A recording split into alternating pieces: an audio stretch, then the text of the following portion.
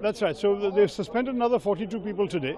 It's clear they want an opposition mukt Lok Sabha, and presumably they'll do something similar in the Rajya Sabha. I think at this point we have to really start, unfortunately, writing the obituaries for parliamentary democracy in India. The basic principle of parliamentary accountability has been violated by the Home Minister not coming to the House to talk about what he's been telling the media outside, and secondly to initiate a discussion, which would have been the right thing to do, neither of which has happened. Then when opposition protested that, demanding it, they were suspended.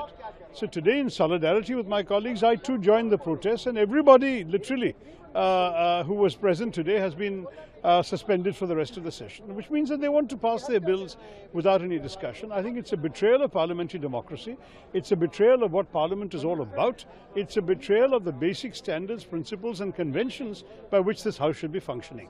You know, when we speak of parliamentary decorum, and we talk in terms of what the right things are to be done in Parliament, there's also a responsibility on the part of the government and the establishment of this country to actually let things work properly, to encourage the opposition to participate. When our side was in power, we took very seriously the role of the parliamentary affairs side to ensure that the opposition is brought along. Instead, today what we have is a completely one-sided and unfair process.